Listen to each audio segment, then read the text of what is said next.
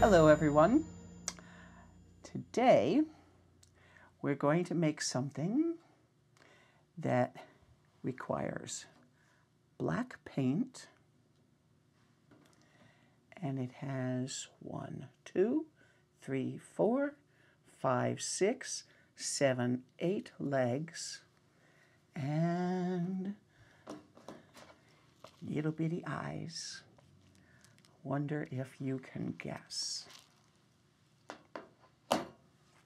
I just have the beginnings of one here. Maybe you can guess as I work on it. I took an egg carton and cut it up. You see here I have the remains of my egg carton.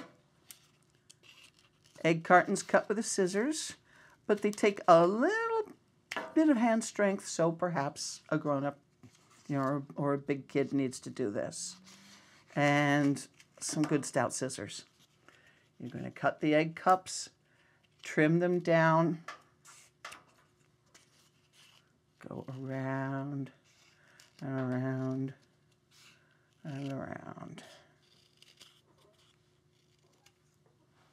Okay. It doesn't have to be exact. Not for this craft, it doesn't. Once in a while, it does, because you're going to put 2 cups together. That is trickier, but we're not doing that today. So you're going to need, for each one of our little friends that we're making, you're going to need 1 egg cup. I'm going to move aside the ones we don't need yet at this point. Here's the one that I have begun. I painted the inside black, and I took a good sharp needle, beware of good sharp needles, and I poked 4 holes on this side, and I turned it around to the opposite side and put 4 holes on that side. Now I'm going to take my 8 pieces of chenille stick, and I'm going to thread them through. This one's going to go in hole 1 on this side and through and go out hole 1 on the other side, and I will try to hold it in such a way that you can see what I'm doing. Sometimes the chenille stick kind of gets bent at the end, and then pushing it through is even trickier, but just keep there. Keep fighting with it. It will happen. It will go through. Now, since our friend is not going to walk around with legs that go straight out like, right, like the arms on a scarecrow, okay, I'm going to grab him by the toes, and I'm going to use my chin. And I press up against my chin and curl his legs. And he ends up, whoop, that one didn't curl. And now, when I separate them a little bit, he has nice, creepy, crawly legs. Okay, now surely by now, you figured out what we're making.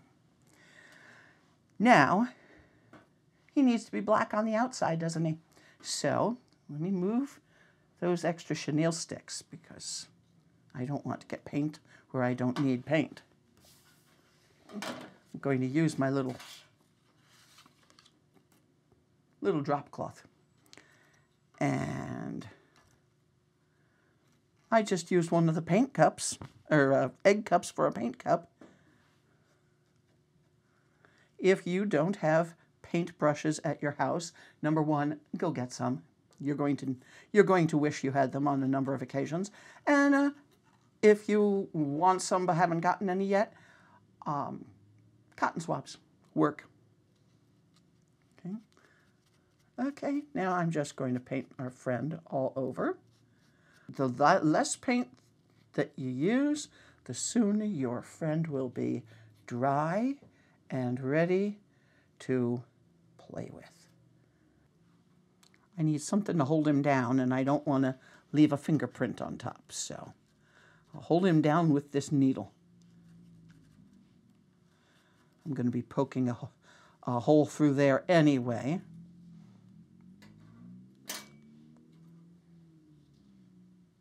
It takes a little figuring how to hold him, how to wiggle him, so you can get all the parts painted that need to be painted. Okay, the fact that he's gray to start with helps. Imagine if he was pink or green or one of the other egg carton colors. Okay, my friend is all set and ready. Now, he's going to need to sit and dry for a while. The alternative, use a clothespin, hang him up someplace, and with the clothespin to hold him in place, blow him dry with your hair dryer. Sounds a little silly putting your craft up on the wash line, but it works. And as you can see, I'm just, well, maybe you can't see, I'm washing my hands with hand sanitizer because I'm all mucked up with paint. Now, I have a nice stretchy piece of elastic, I believe.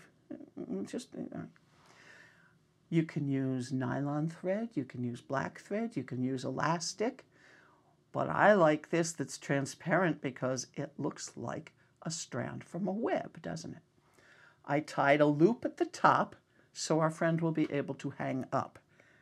I'm going to thread the bottom end through my nice sharp needle. Yes, I am. There we go. And I'm going to go down through the top of his head.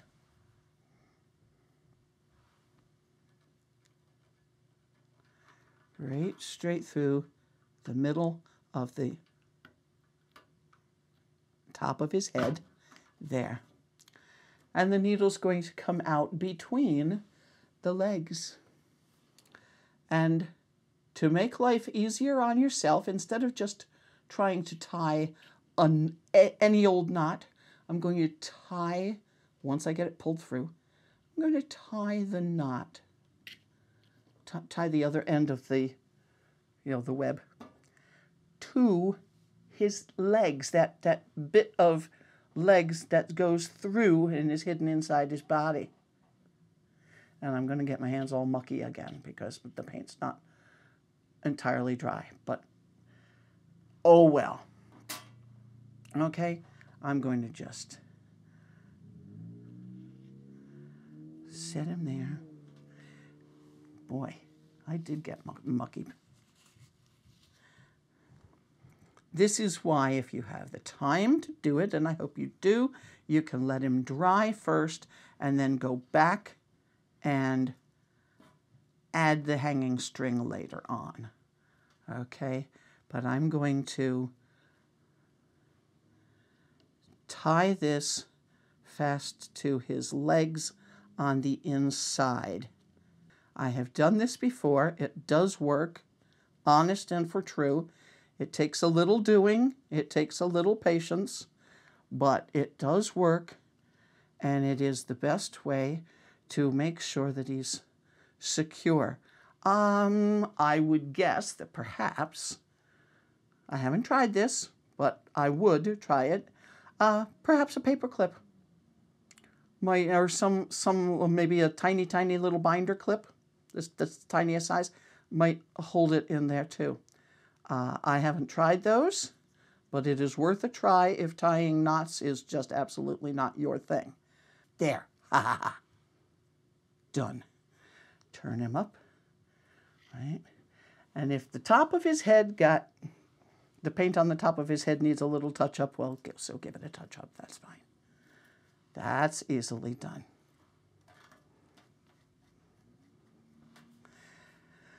There.